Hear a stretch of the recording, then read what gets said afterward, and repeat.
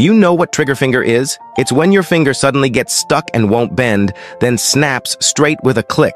It might sound minor, but it can actually cause some serious problems. Basically, the tendon in your finger is having trouble. Sometimes a small nodule forms on it, or swelling around it makes it hard to glide. That's why your finger gets stuck. When rest or injections don't work, surgery is often the most effective solution. The surgery itself is simple and kind of amazing. The doctor numbs your palm first, so you barely feel a thing. Then they make a tiny incision at the base of your finger, like opening a little door, giving the stuck tendon room to move. The tight tendon sheath is gently released, and just like that, your tendon can slide freely again. No more snapping or locking.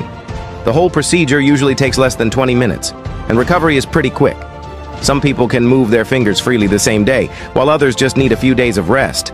It's a small surgery, but it can make a huge difference. Your hand suddenly feels alive again, so if your fingers keep getting stuck, maybe it's time to give them some relief. Have you ever dealt with this? Share your experience.